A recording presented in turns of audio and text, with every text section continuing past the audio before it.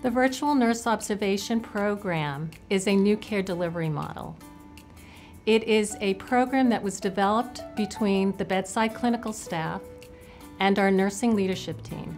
We really wanted to find a way that minimized the amount of times our nursing clinical team needed to go in and out of COVID's patients' rooms.